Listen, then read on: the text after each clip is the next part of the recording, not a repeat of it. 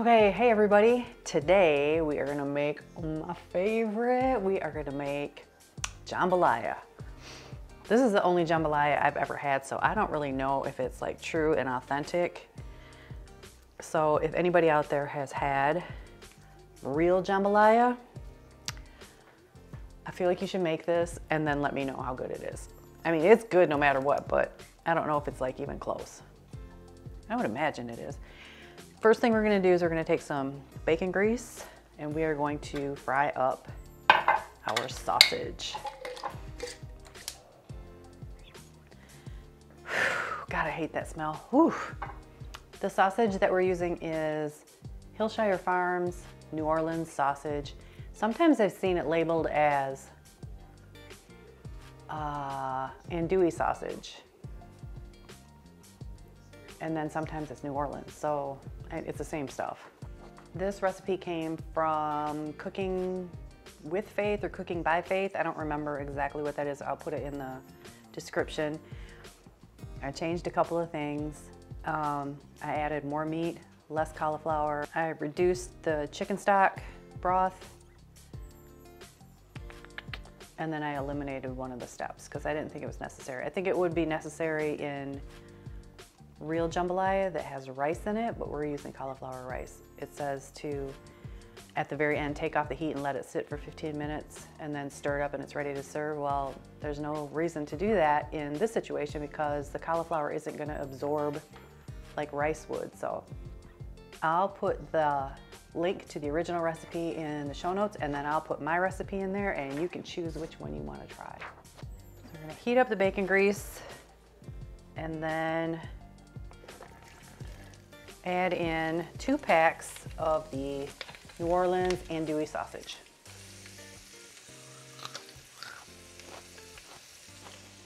We're gonna taste test your veg.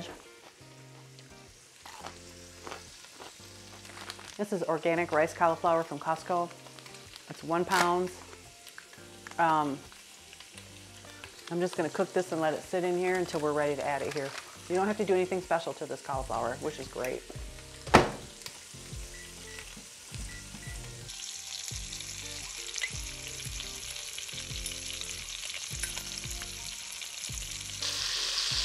So once you get your sausage brown, then you want to add in your green pepper, onions, and celery. The recipe has you doing this in layers, kind of. Actually, she says to take the meat out and then put the stuff in. I don't do that. I don't feel like it's necessary. You want to get everything nice and brown. Get all those brown bits up off the bottom. Yeah. Next up, we're gonna add in the green onions, and the author of the recipe calls these grunions, kind of like that.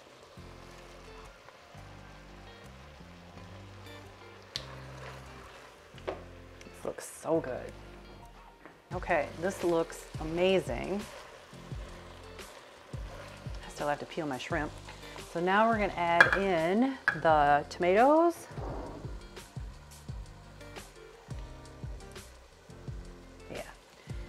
She specifically calls for, we're gonna add in the tomatoes, she specifically calls for Rotel tomatoes with green chilies. So that's what we're using.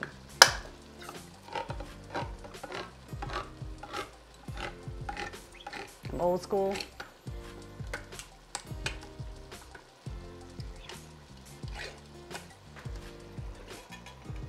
Oh, I should have put the garlic in last time. Oh well.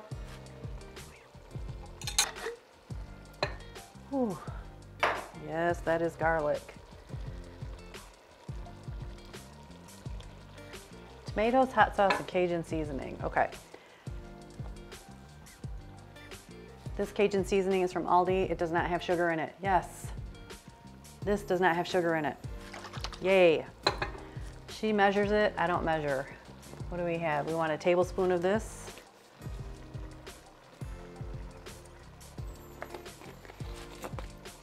I like my stuff spicy, and a tablespoon of this. That's probably more than a tablespoon. I don't care. I don't care. I like it spicy. My little granddaughter loves this too, baby spice. She's little. I mean, she's not even 2, and she tears this up like nobody's business. We'll just let this go for a minute. It is. Oh my God, this is recording the whole time. Awesome. Well, I got the shrimp peeled. Let me turn this down.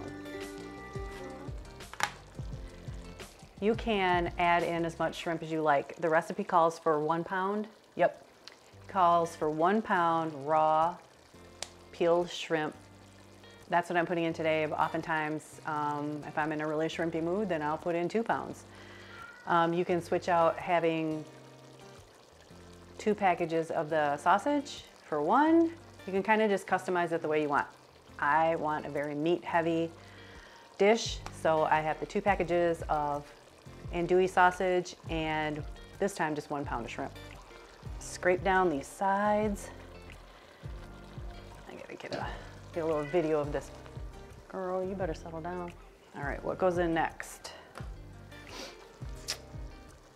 Cauliflower rice and chicken stock. Okay, we can do that. This has been sitting in here a good little while. I'm gonna cut the corner off of this and then just see if there's anything to drain out. There's a little bit, I can see it. All right, cauliflower goes in.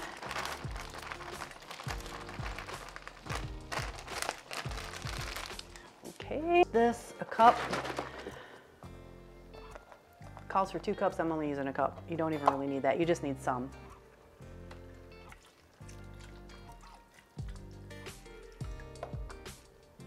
That looks good. I like to add an extra layer of flavor to mine, so I put in a big chunk of butter. That's about 2 tablespoons, I think. Just adds a richness to it, which I love. And once that melts, I'm gonna put the shrimp in, and as soon as the shrimp are done, this is done, and we can get to eating. Okay. Can you hear the cat fight or hissing? Okay, time to add in the shrimp. This is raw, even though it looks cooked, it's raw. It's pink, wild-caught shrimp. My favorite brand is from Lake Charlotte. That's the brand name, it's not from Lake Charlotte.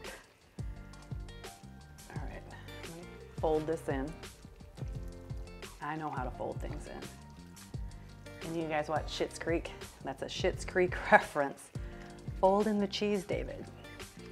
I don't know what that is. I know what that is. Okay, this looks fantastic. She says leave the lid off. No, maybe she says put the lid on. I already put my recipe away. So I'm gonna put the lid on and just let it go for 5 minutes and then check my shrimp. And once the shrimp is done, this is done. And this is the finished product. Okay, I think we're done. The shrimp is done. One thing that's really great about this dish is that even after you reheat it, the shrimp doesn't get all weird and rubbery or anything. It's fantastic. You know, sometimes if you overcook shrimp, not sometimes, if you overcook shrimp, it gets rubbery. But even in this situation, when you reheat it, because it makes a lot, it's perfect. So let's plate this up.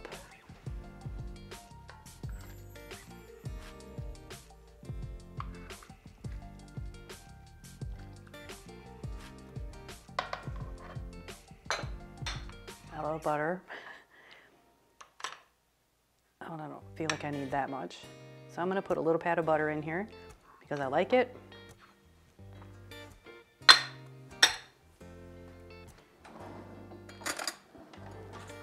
I eat this with a spoon because I want to get all of that goodness. You can add salt to taste. I already put a little bit of salt in there when I did a midway cooking taste test. I didn't show that. I feel like you can figure that part out yourself. I was looking at myself, whoops. Which I'm not even looking at myself because I can't actually see that far. I can just see that I'm in frame. All right, let me get, this is my favorite sausage. Red wine is fantastic with this. Also, a low carb beer is really good too. I mean, or water or whatever. If you're gonna pair something though, you might as well go all the way and pair something good.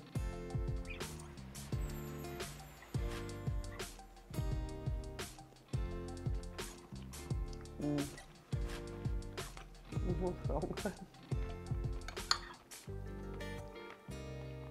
Oh my God. Mmm. It has just the right amount of kick to it. It's not like super hot, like you're gonna be, sweat's gonna pour down your face. Just a little bit of kick.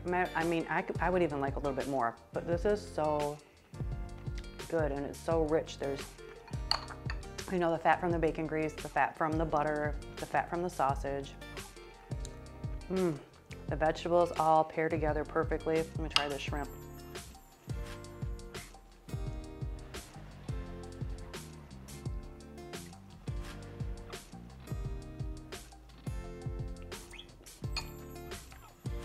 Tender.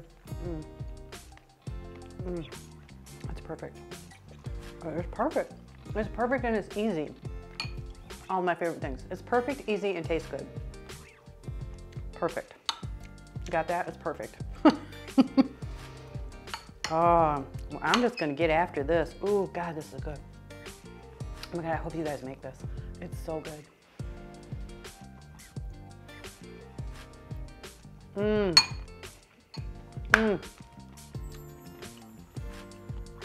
Talking with my mouth full. That's my MO. All right, you guys, I'll see you in the next video. Peace. Delicious.